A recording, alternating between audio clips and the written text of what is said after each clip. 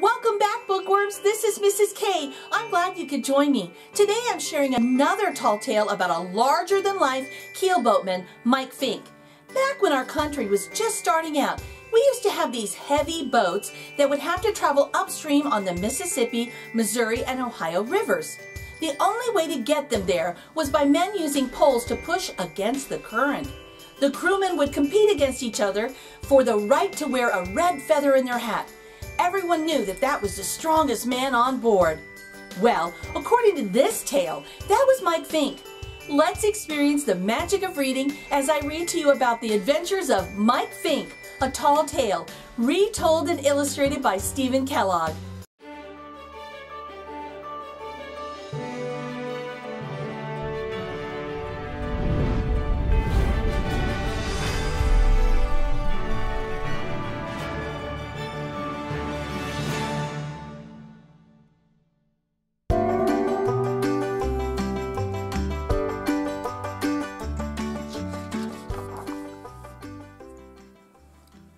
Author's note. Back in the days when America was a wild young country, the most daring and rugged frontiersmen were found aboard the Mississippi, Missouri, and Ohio River keelboats. They carried cargo thousands of miles from remote outposts down the vast network of waterways to New Orleans. Heading back upriver took superhuman strength because they had to pull the heavy boats against the current. Proud of their grit, the crewmen competed vigorously for the right to wear a red feather, which identified the strongest man on board. They loved to boast about the dangers they'd faced and the critters they'd licked, and they were convinced that a keelboatman could outdo anybody at anything. The most famous of all these ring-tailed roarers and river wrestlers was a fella named Mike Fink.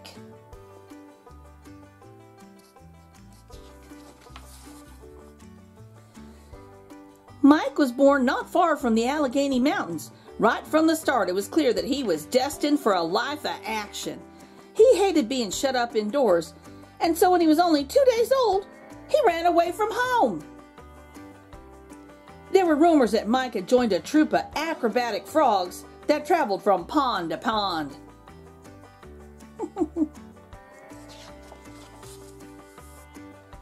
Mike's grandfather came to fetch him. "The whole town's talking about a grandson of mine who's been hanging out with a gang of rowdy frogs," he thundered. "From now on, you'll stay home and behave like a normal infant." Once again, Mike rebelled furiously against being confined indoors. He leaped up and down on the bed with such force that he catapulted through the roof. Oh my goodness. On the next leap, Mike rocketed high enough to see the vast network of rivers to the west. There he spotted the keelboats and heard the crew's hearty songs.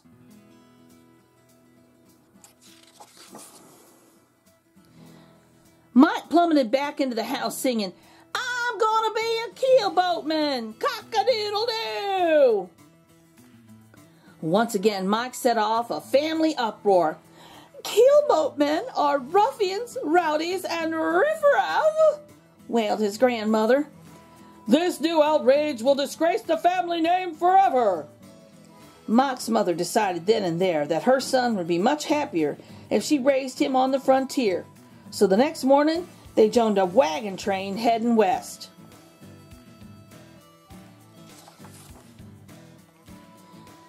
Mike loved the freedom of wilderness life. However, the sudden death of their ox threw his mother into despair. "How will we clear the land?" she cried. "How will we plow?" "Cheer up, Mama," said Mike. "I can handle those chores." And he did. But Mike never stopped dreaming of becoming a keelboatman. He had heard that wrestling was their favorite sport, and it was also his. He was not tall for his age, but he was sturdy and quick. Even when he wrestled boys much bigger and older than himself, he usually came out on top.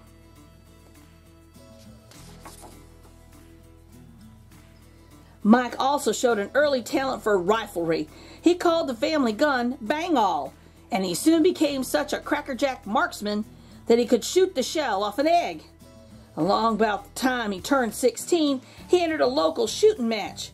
Each entrant had 3 chances to score. Mike hit the bullseye on his first try, but his next 2 attempts left the target unmarked. One lucky hit and 2 wild shots put you out of the running, chuckled the scorekeeper. But Mike got the last laugh when he showed him all 3 bullets lined up behind the bullseye as neatly as peas in a pod.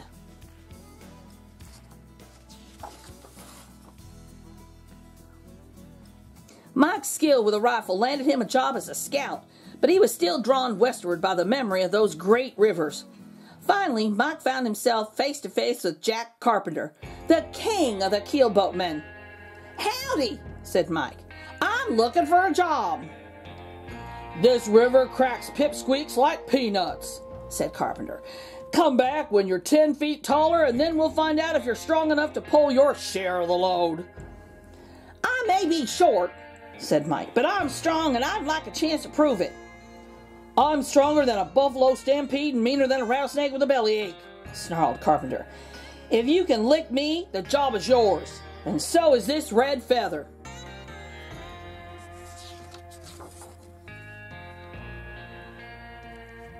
"You've got yourself a deal," cried Mike. "Cock-a-doodle-doo, let's wrestle." Well, Carpenter charged forward like a bull, and then he hurled Mike hundreds of miles into the heart of the Rocky Mountains. Oh my.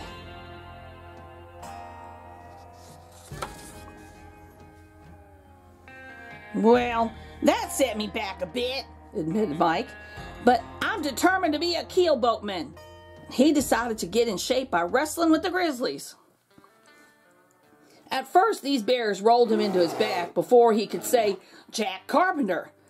But Mike kept trying, and little by little his strength increased until he was able to hold his own. Finally, he decided to test himself by challenging Big Bart, the heavyweight champion of the Rockies.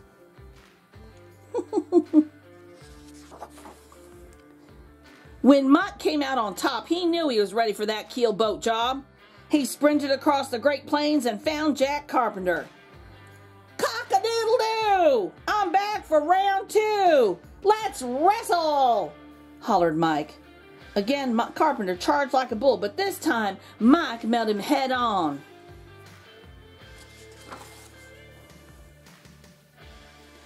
They wrestled up and down the riverbanks for several weeks, kicking up tidal waves and toppling trees. Finally, Carpenter found himself locked helplessly in a Rocky Mountain grizzly bear hug. I'm licked," he gasped. After the ornaments had been squeezed out of Jack Carpenter, he became downright agreeable. With Carpenter's help, Mike got the gang of navigating so quickly that the crew voted to make him captain.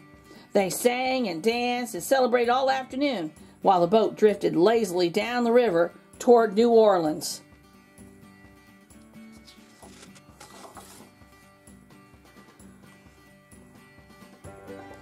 Heading upriver was a different story. The boat had to be poled and pushed continually to prevent the powerful current from sweeping it backward. The men forged through rapids and up waterfalls, pausing occasionally to tangle with the man-eating alligators and enormous snapping turtles that lay in wait for them.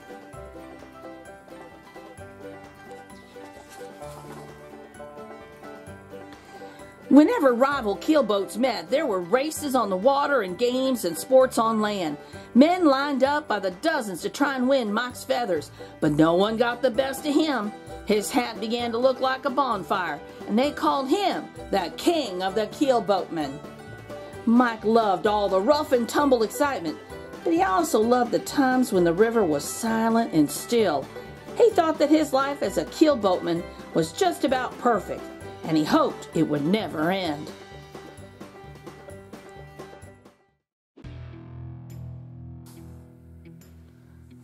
But then one morning, Mike saw dark clouds on the horizon. He was told that these were steamboats and that they were being sent to take over the river trade. Mike hated the shriek of their whistles and the clatter of their paddle wheels. He hated the foul-smelling smoke that fogged the river as they churned past him. Wow, look at all of that. Faster and larger steamboats kept arriving. They created traffic jams at the major ports that made it impossible for Mike and the other keelboat captains to unload their cargo. A showdown was sparked when a steamboat skippered by Hilton P. Blathersby shoved Mike's keelboat away from the dock. "This garbage scow is blocking river traffic and should be sunk," hollered Blathersby. "I'm king of the keelboatmen," roared Mike. "I'll fight for this dock. I'll fight for this river."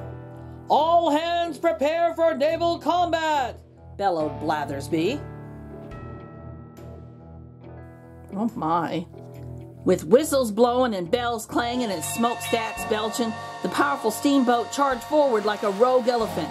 For a moment, Mike managed to raise the prow of the monstrous opponent, forcing its stern under the water. But then its weight overwhelmed him, and Mike and his keelboat were gone. See that there? Wow.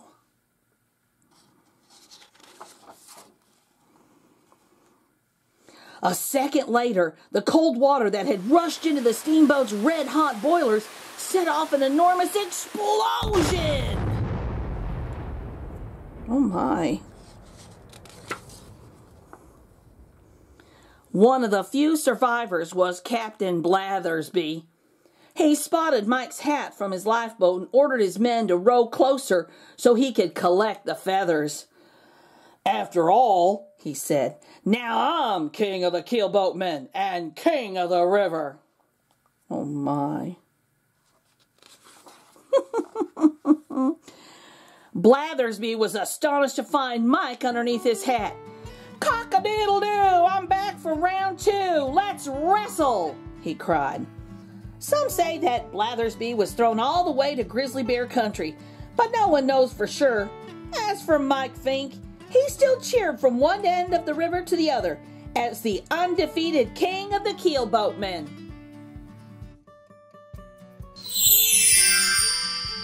Well, bookworms, I hope you enjoyed this tall tale.